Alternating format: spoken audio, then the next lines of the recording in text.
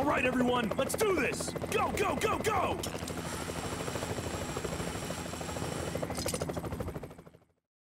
Welcome back. Joseph Kendo here. Today on the gun bench, we have the U.B.C.S. assault rifle, the Colt M4-A1 that was issued as the primary weapon to soldiers who were contracted to serve in Umbrella's private infantry, and is historically remembered for its unique role to help rescue citizens and contain the viral outbreak of Raccoon City. Now that we have it in our hands, let's take a look into the components that make up this tactical weapon and peer into the past of Umbrella's fallen military organization. From the beginning, the Umbrella Corporation has built its reputation as one of the leading heads of the pharmaceutical industry, following several prominent contributions to the field of medicine. However, their greatest scientific achievement remained outside the development of medical products, but was instead focused on a rather sinister agenda, being the creation of bioorganic weapons. The nature of this research was high stakes, as an accidental leak from one of their facilities could result in a dangerous outbreak and further expose their operations. As a result, drastic measures had to be taken to uphold Umbrella's image and keep their corrupt practices hidden from public view. So, they began the formation of their own paramilitary organization, known as the U.B.C.S., which stands for the Umbrella Biohazard Countermeasure Service. This branch served as a battalion of armed mercenaries who were united to help contain the threat of bioorganic weapons that had escaped the confines of Umbrella's research facilities. As such, this endeavor proved to be a hazardous task, which was characterized by a high mortality rate and required disposable troops who were willing to help conceal Umbrella's illegal activities. In response, they hired their recruits from various prisons across the globe by freeing convicted felons and war criminals in exchange for a new life under the corporate order of Umbrella. While most of these men had military experience, they would undergo intensive training to learn a new set of tactics and strategies for battling bioorganic weapons. Along with this, Umbrella went on to arm their troops with a versatile weapon that was suited to engage BOWs in a variety of situations. The platform selected was a first-generation Colt M4-A1, a lightweight carbine that was publicly known as the U.S. Army's recently adopted service rifle. This model was recognized by its distinguishable features, such as its 14.5-inch barrel, collapsible fiberlight stock, and integrated Picatinny rail. But shortly after its adoption, this design underwent further development to expand its modularity beyond the limits of other weapons at the time.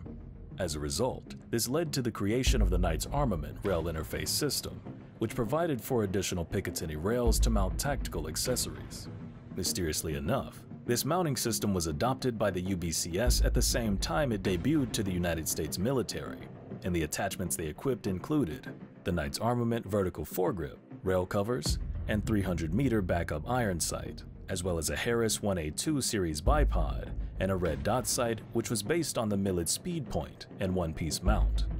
In turn, the design of this weapon offered a selection of specialized features that enabled it to serve numerous roles during the U.B.C.S.'s most critical operation. By September 26, 1998, Umbrella had ordered for the complete mobilization of the U.B.C.S. and deployed 120 troops into the infected streets of Raccoon City in response to the growing number of citizens who had shifted from their human state into zombies. By the time they arrived, the outbreak had reached an unimaginable scale that had now been spread citywide to a population of tens of thousands. This operation put the full force of the U.B.C.S. to the test by proving the efficacy of their training, equipment, and tactics in boots-on-the-ground combat. However, Umbrella had underestimated the contagion at hand, and the U.B.C.S. entered their mission tragically underprepared for the sudden onslaught that would arise.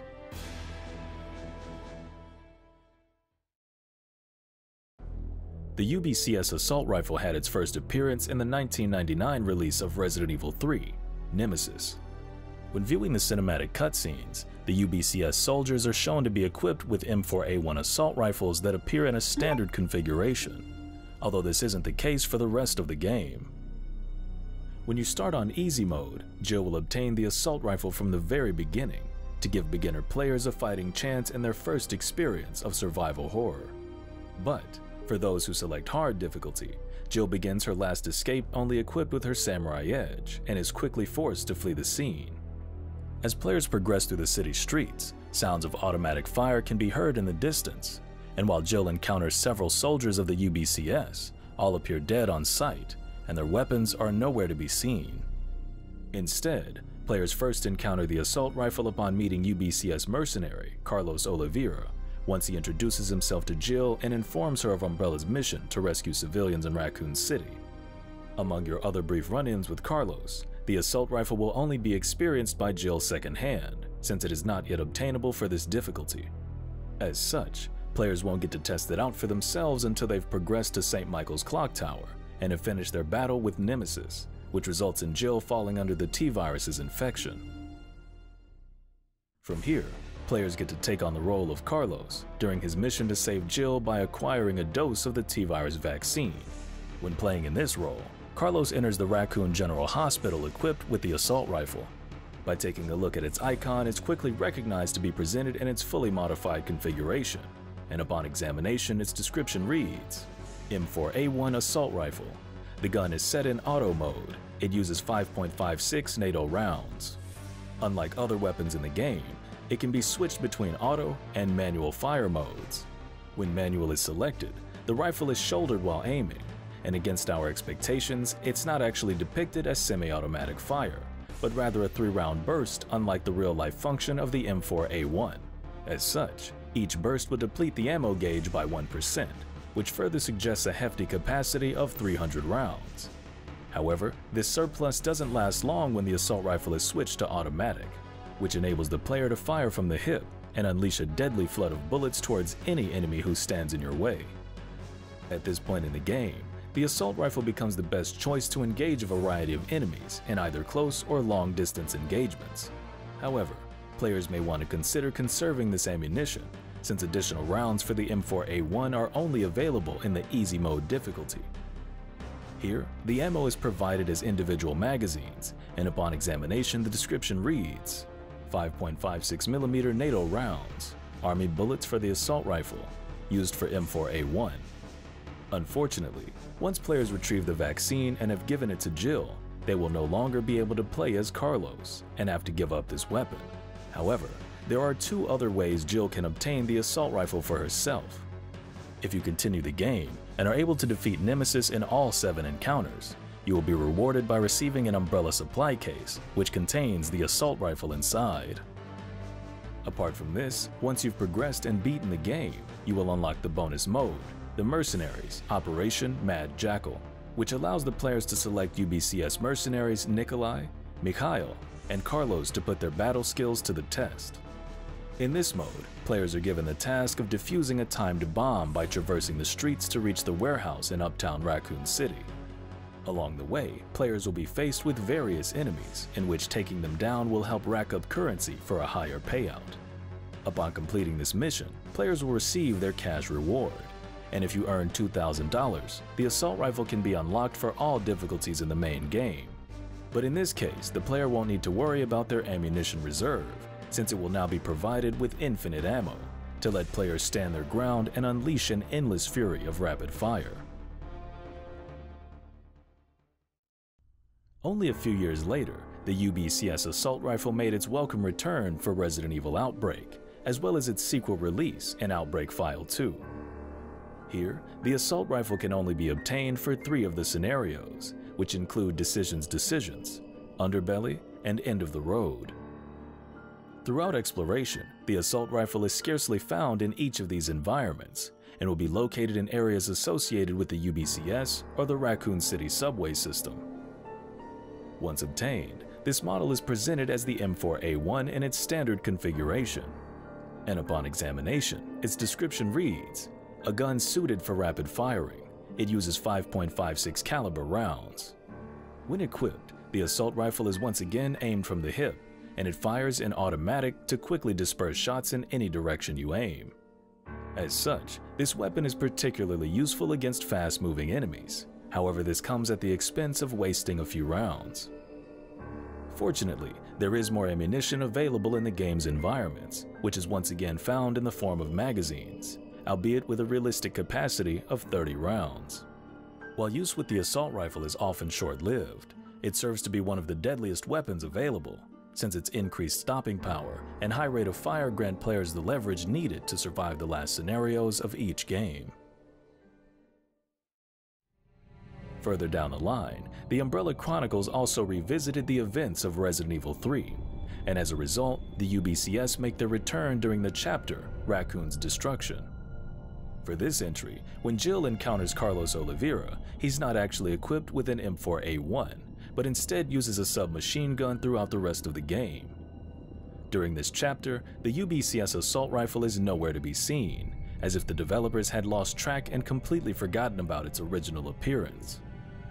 However, the same cannot be said for the spin-off title of Operation Raccoon City, where members of the U.B.C.S. once again wield an assault rifle. And while it's modeled after the M4-A1, any closer inspection would reveal an overall weak resemblance due to the strange set of furniture and attachments that greatly distance itself from the design of the original game. Over a decade after its first appearance, the U.B.C.S. assault rifle made its great return in Resident Evil 3 Remake. Just like the original game, if you start on assisted difficulty, the assault rifle will be available to Jill from the beginning of her survival. But for those who play on the normal or hardcore difficulty, the assault rifle will only appear in the hands of the U.B.C.S. mercenaries, and it will not become obtainable to Jill at any point moving forward. Once again, you will have to progress through the game's story until players switch roles to Carlos Oliveira. As expected, Carlos enters the scene with the assault rifle already equipped in his inventory, with the given name of CQBR assault rifle. When examined, its description reads, a 5.56 by 45mm assault rifle, optimized by U.B.C.S. for this operation. Its short length affords great mobility, even in urban settings. The CQBR in Resident Evil 3 Remake is based on a real-life design known as the Close Quarters Battle Receiver. As such, it's not actually a weapon itself, but is instead an upper receiver that was designed to shorten the overall length of the M4-A1. As an accurate reflection, the model in-game features a Knight's Armament rail interface system, vertical foregrip, and QD flash hider, although it takes liberty to depict a barrel profile that appears longer than its real-life counterpart, which still constitutes itself as a short barrel carbine. When assembled, this receiver effectively converts the M4-A1 into the modern-day Mark 18 Mod 0, and as such, it comes equipped with the Close Quarters Defense rear sling mount and an L8A rear sight manufactured by LMT Defense. Apart from this, the CQBR can be upgraded to receive additional attachments found in-game, which starts with a red dot sight, recognized as an Aimpoint Comp M2, that's held onto the receiver with the use of a cantilever mount. Next, it can be upgraded with a finger groove tactical grip, which is identified as the Hogue Overmold rubberized grip.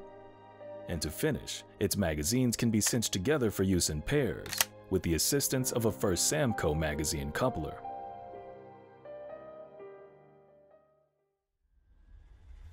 In-game, the CQBR is shouldered when aiming down sights, and it's set to fire in automatic. However, if you have an interest in conserving ammo, you can budget your supply by lightly tapping the trigger to effectively control your fire into single shots or short bursts.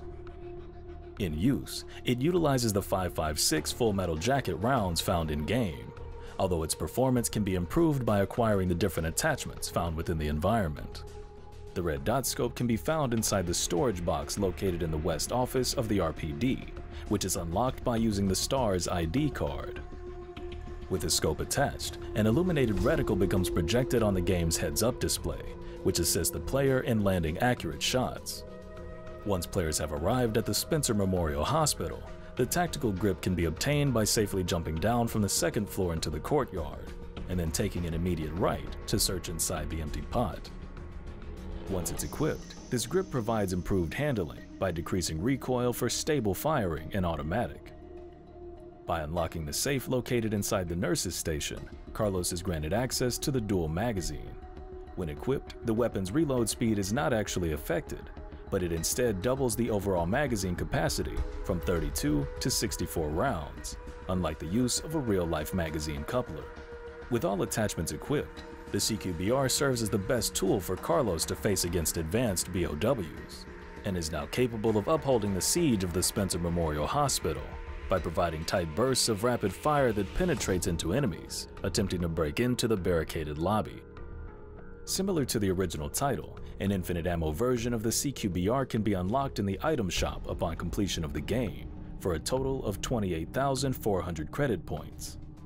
Once purchased, it can be found inside an item chest, which is seen sporting a full set of flat dark earth furniture. In use, it shares the same performance of the original CQBR, although it comes with the downside of not being able to accept any of the same attachments. Against our expectation, the CQBR also returned in the remake of Resident Evil 4. This came as a stark surprise, since an assault rifle had not been featured in the original game and was now placed under the rifle classification, which is chambered for the Dragonfly 223 rounds. For this appearance, the CQBR is first obtainable during Chapter 10 by returning to the cubic device puzzle found in the library. Once solved, its mechanism reveals its wall-mounted reward. Within this context, the CQBR appears as a simple plug-in weapon to help expand the game's selection of weaponry rather than having any intended link or relation to the U.B.C.S. This becomes more evident upon viewing its now generic description, which reads, "A fully automatic rifle. Its optimal barrel length balances power and weight to allow for accurate shooting." To this day, the U.B.C.S. assault rifle stands as one of the most iconic weapons of Resident Evil 3, due to its high-profile appearance, which embodied the action-packed approach of the game. At this point in the series, each entry had escalated the level of threat present on screen by increasing the number of enemies, which in turn demanded a fully automatic weapon capable of eliminating the larger crowds. While the U.B.C.S. had been equipped with state-of-the-art weaponry, this didn't provide them with a great enough advantage to contain the biological threat at hand, and when outnumbered, they faced severe casualties as their men were quickly overrun by an endless horde of zombies. By September 30th, 1998, the U.B.C.S. had ultimately failed their mission, with the greater half of the population falling under infection of the virus. With all hope lost, the United States government ordered the launch of a missile strike on Raccoon City to completely eradicate all remnants of the virus and sterilize the threat from public domain. Following the aftermath of this incident, the U.B.C.S. was ultimately finished, and Umbrella did not seek to resurrect this division. In turn, their arsenal of equipment was permanently disbanded, and the U.B.C.S. assault rifle never saw its return to combat bioorganic weapons.